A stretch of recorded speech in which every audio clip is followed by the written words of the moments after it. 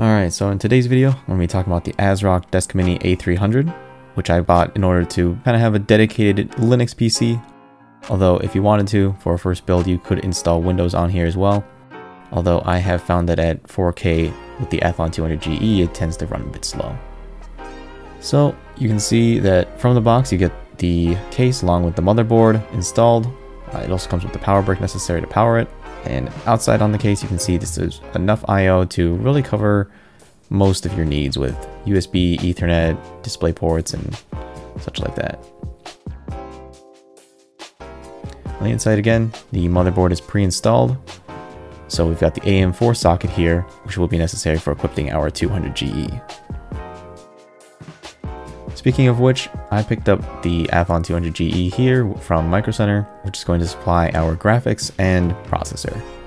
And the reason why I got that is because it's nice and low power for running all day, basically. And inside here, we're going to be throwing in 16 gigs of RAM from G.Skill. This is their SODIMM variant instead of regular desktop DIMM variants.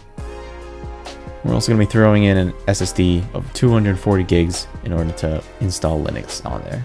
So taking it out of the case, all you need to do is just unplug the I/O header, install your RAM, pop in your CPU, and add your CPU cooler. As opposed to other videos, I would recommend using the 200GE stock cooler as opposed to the Wraith Stealth or box cooler from the A300 case, simply because I found 200GE cooler was the quietest out of all of them. Here you can see the Wraith Stealth compared against the stock 200GE cooler.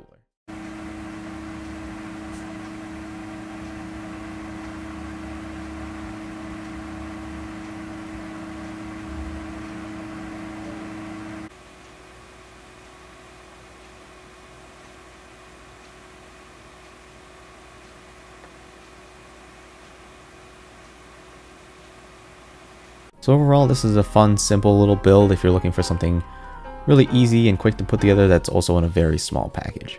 Even against the Raspberry Pi 3 here, you can see it's a very small enclosure overall. So, thanks for watching.